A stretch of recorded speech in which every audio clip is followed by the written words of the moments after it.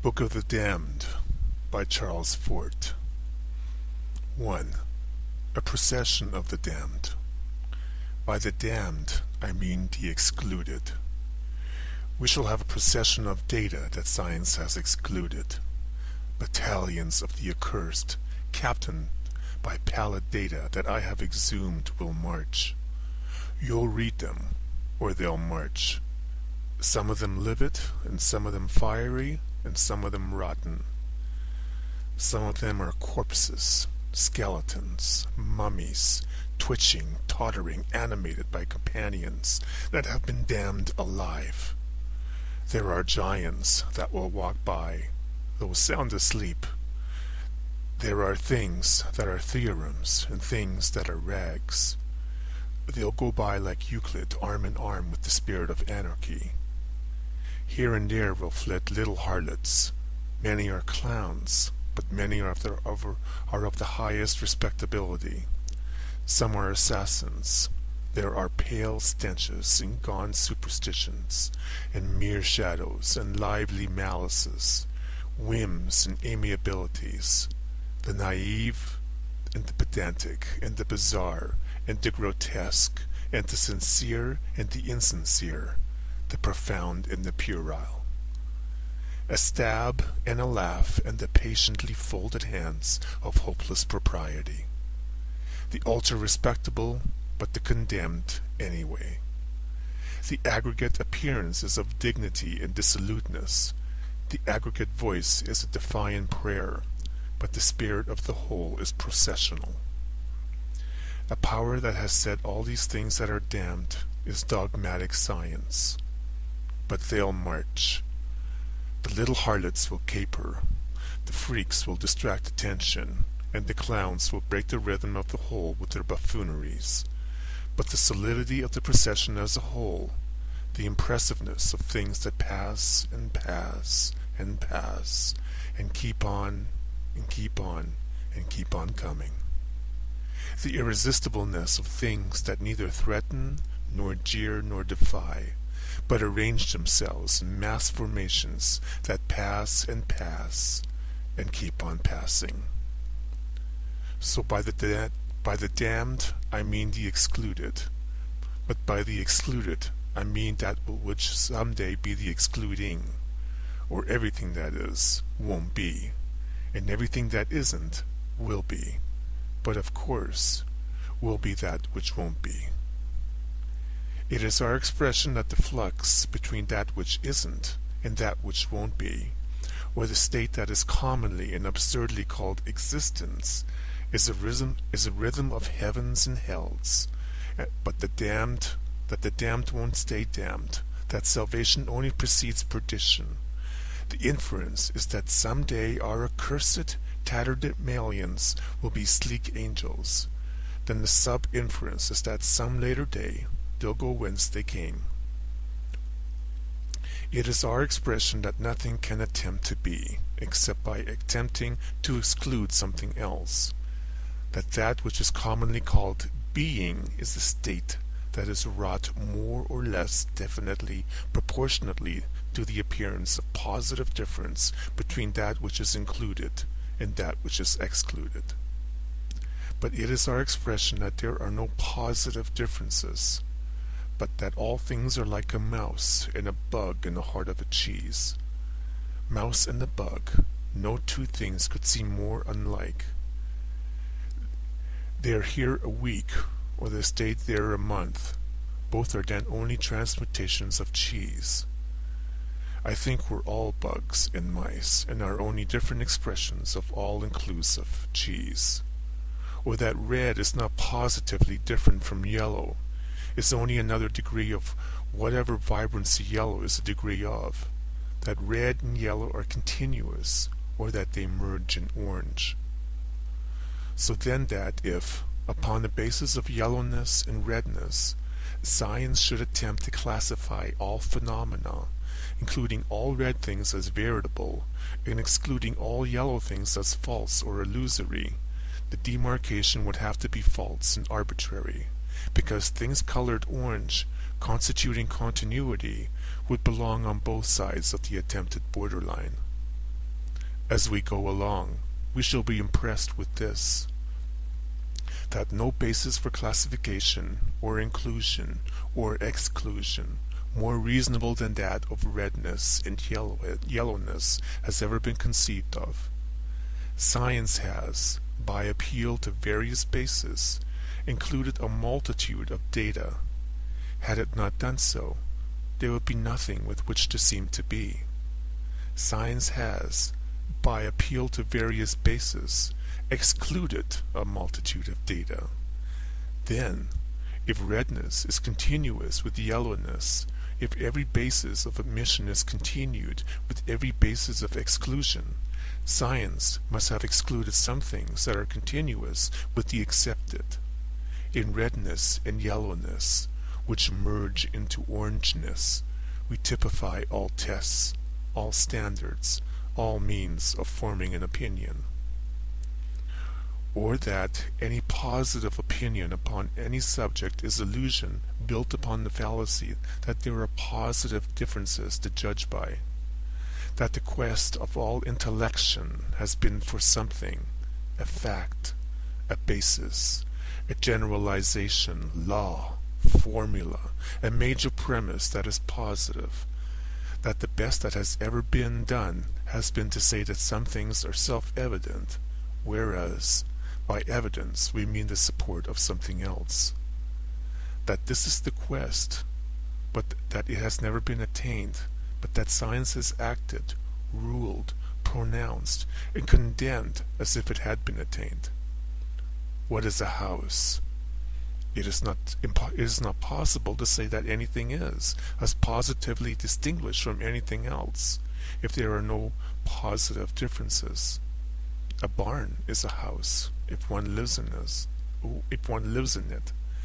If residence constitutes houseness because style of architecture does not, then a bird's nest is a house, and human occupancy is not the standard to judge by because we speak of dogs' houses, nor material because we speak of snow houses of Eskimos.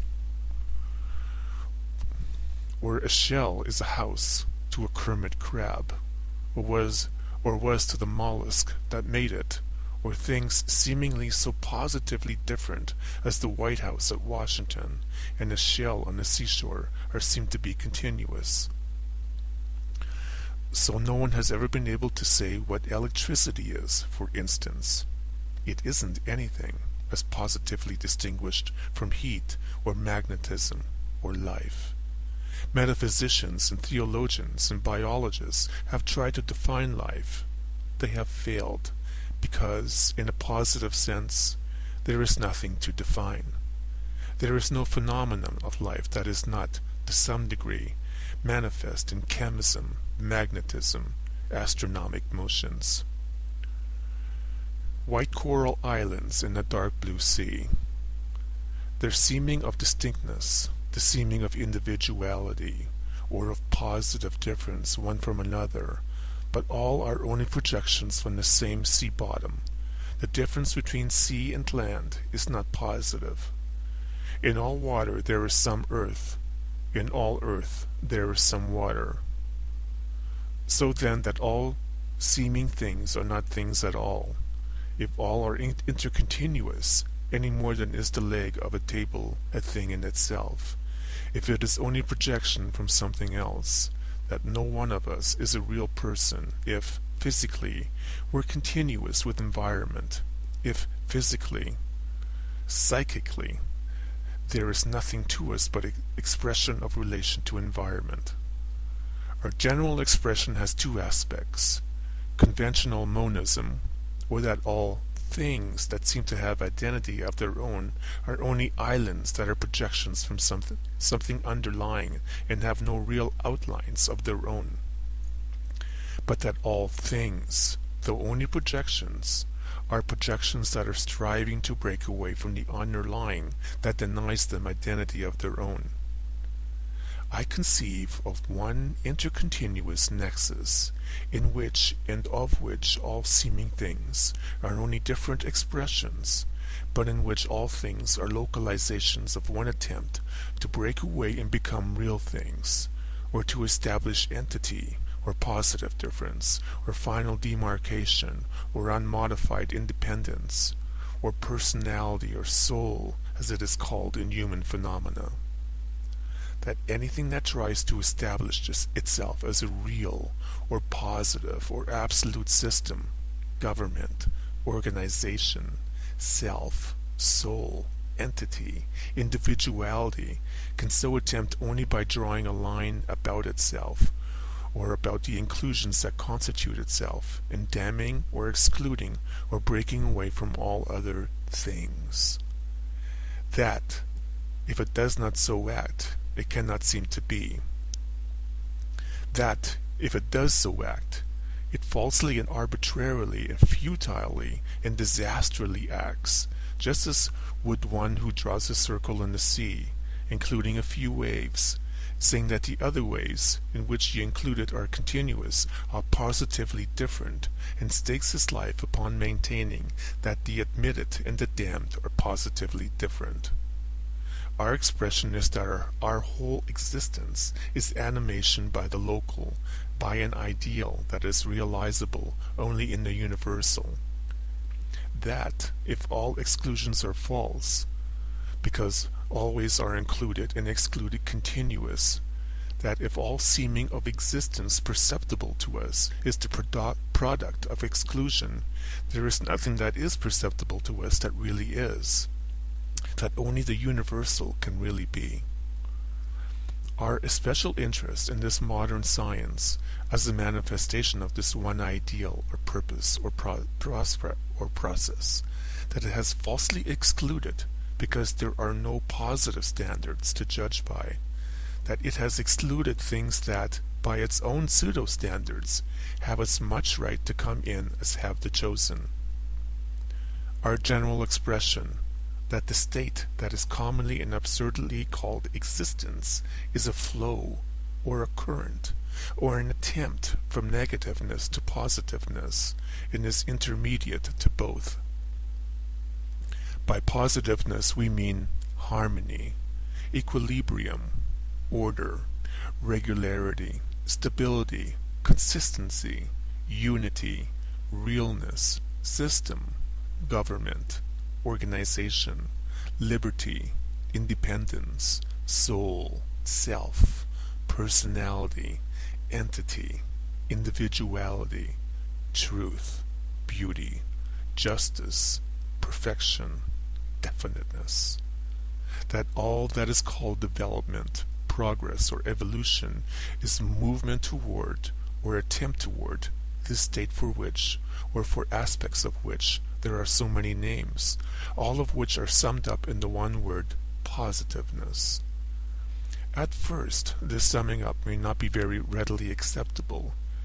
At first it may seem that all these words are not synonyms, that harmony may mean order, but that by independence, for instance, we do not mean truth, or that by stability we do not mean beauty, or system, or justice. I conceive of one intercontinuous nexus which expresses itself in astronomic phenomena, in chemic, biologic, psychic, sociologic, that it is everywhere striving to localize positiveness, that to this attempt in various fields of phenomena, which are only quasi-different, we give different names. We speak of the system of the planets, and not of their government. But in considering a store, for instance, and its management, we see that the words are interchangeable. It is used to be customary to speak of chemic equilibrium, but not of social equilibrium, that false demarcation that has been broken down. We shall see that by all these words we mean the same state, as everyday conveniences, or in the terms of common illusions, of course, they are not synonyms. To a child an earthworm is not an animal, it is to the biologist. By beauty, I mean that which seems complete. Obversely, that the complete, or the mutilated, is the ugly. Venus de Milo. To a child, she is ugly. But when a mind adjusts to thinking of her as a completeness, even though by physiologic standards incomplete, she is beautiful. A hand thought of only as a hand may seem beautiful. Found on a battlefield, obviously apart, not beautiful. But everything in our experience is only a part of something else, that is in turn is only a part of still something else, or that there is nothing beautiful in our experience, only appearances that are intermediate to beauty and ugliness, that only universality is complete, that only the complete is the beautiful, that every attempt to achieve beauty is an attempt to give to the local the attribute of the universal. By stability we mean the immovable and the unaffected, but all seeming things are only reactions to something else. Stability, too, then, can only be the universal, or that besides which there is nothing else.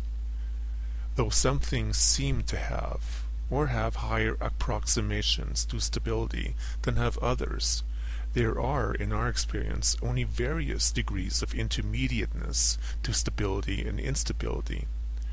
Every man, then, who works for stability under its various names of permanency, survival, duration, is striving to localize in something the state that is realizable only in the universal.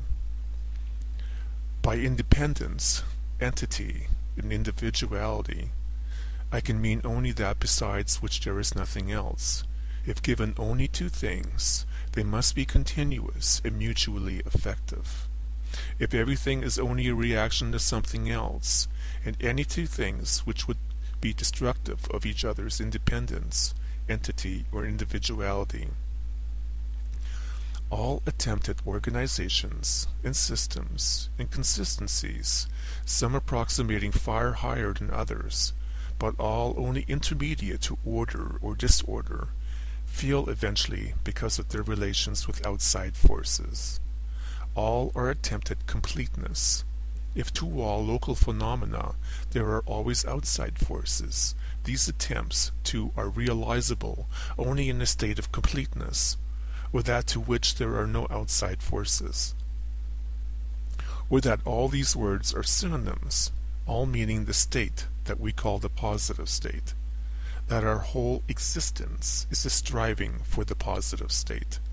The amazing paradox of it all, that all things are trying to become the universal by excluding other things.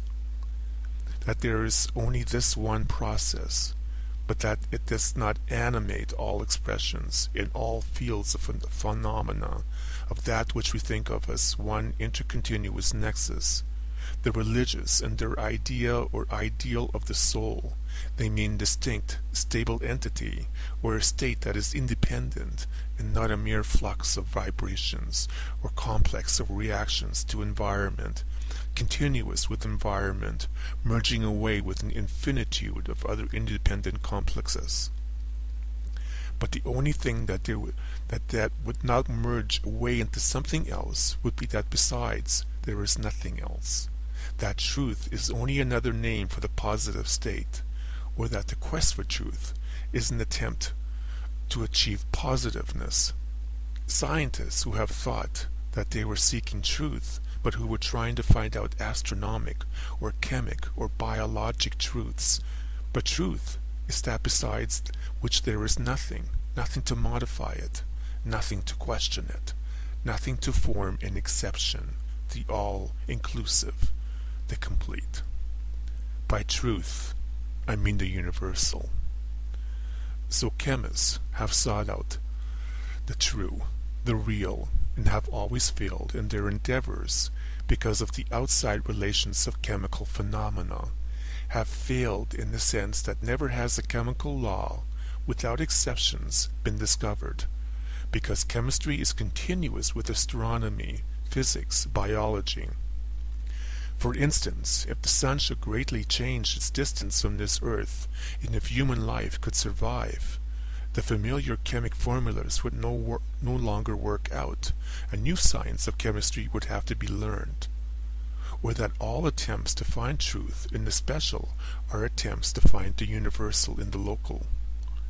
And artists, in their striving for positiveness under the name of harmony, but their pigments that are oxidizing or are responding to a deranging environment, or the strings of musical instruments that are differently and disturbingly adjusting to outside chemic and thermal and gravitational forces, again and again this oneness of all ideals, and that it is the attempt to be or to achieve locally that which is realizable only universally.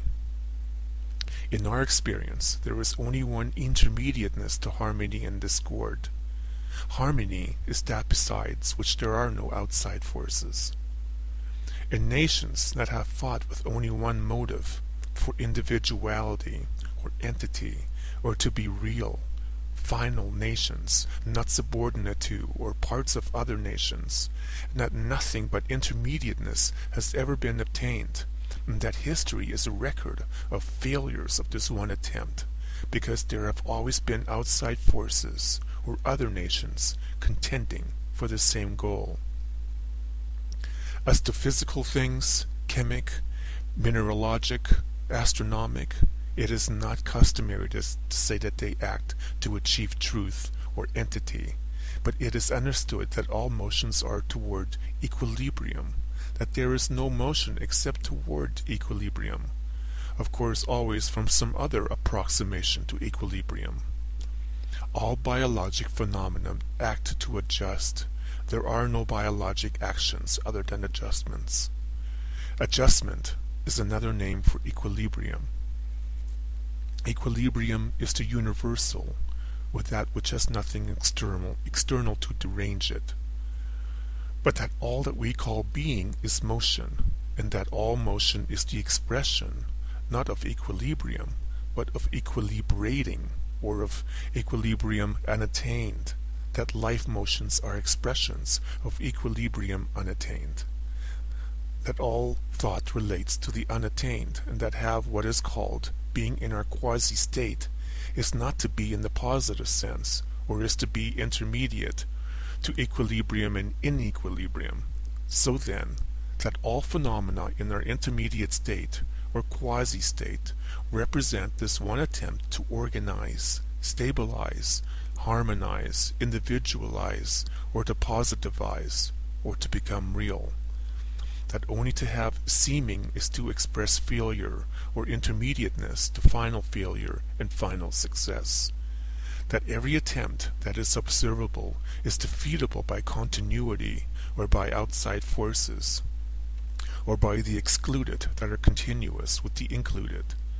That our whole existence is an attempt by the relative to be absolute, or by the local to be the universal. In this book, my interest is in this attempt as manifested in modern science, that it has attempted to be real, true, final, complete, absolute.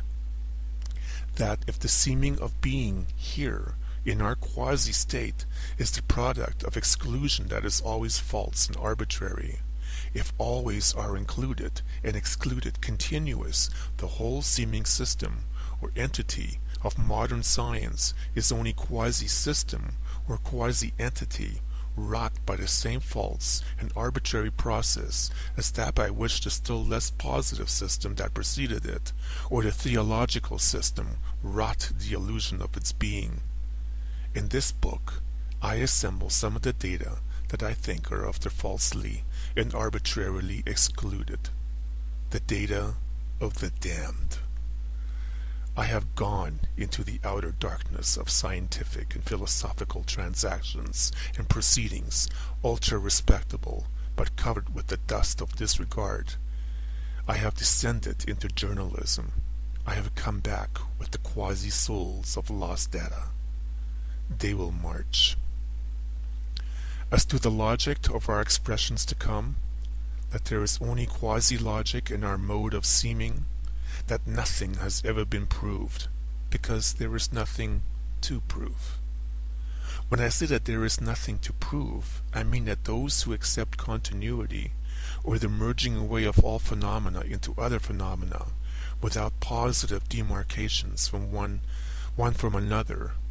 There is, in a positive sense, no one thing. There is nothing to prove. For instance, nothing can be proved to be an animal, because animalness and vegetableness are not positively different. There are some expressions of life that are as much vegetable as animal, or that represent the merging of an animalness and vegetableness. There is then no positive test, standard, criterion, means of forming an opinion. As distinct from vegetables, animals do not exist. There is nothing to prove. Nothing could be proved to be good. For instance, there is nothing in our existence that is good in a positive sense, or as really outlined from evil. If to forgive to be good in times of peace, it is evil in wartime. There is nothing to prove. Good in our experience is continuous with, or is only another aspect of evil. As to what I'm trying to do now, I accept only. If I can't see universally, I only localize. So, of course then, that nothing has ever been proved. That theological pronouncements are as much open to doubt as ever they were, but that, by a hypnotizing process, they became dominant over the majority of minds in their era. That, in a succeeding era, the laws, dogmas, formulas, principles of materialistic science never were proved, because they are only localizations simulating the universal, but that the leading minds of their era of dominance were hypnotized into more or less firmly believing them. Newton's 3 laws, in that they are attempts to achieve positiveness, or to defy and break continuity, and are as unreal as all other attempts to localize the universal. That, if every observable body is continuous, mediately or immediately with all other bodies, it cannot be influenced only by its own inertia, so that there is no way of knowing what the phenomena of inertia may be. That, if all things are reacting to an infinitude of forces, there is no way of knowing what the effects of only one impressed force would be. That if every reaction is continuous with its action, it cannot be conceived of as a whole, and that there is no way of conceiving what it might be equal and opposite to.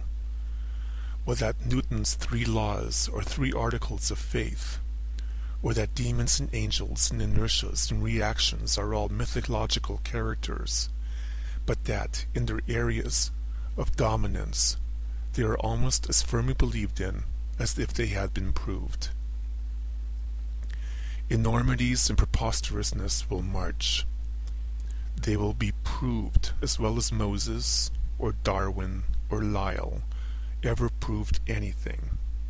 We substitute acceptance for belief. Cells of an embryo take on different appearances in different eras. The more firmly established, the more difficult to change. That social organism is embryonic. That firmly to believe is to impede development.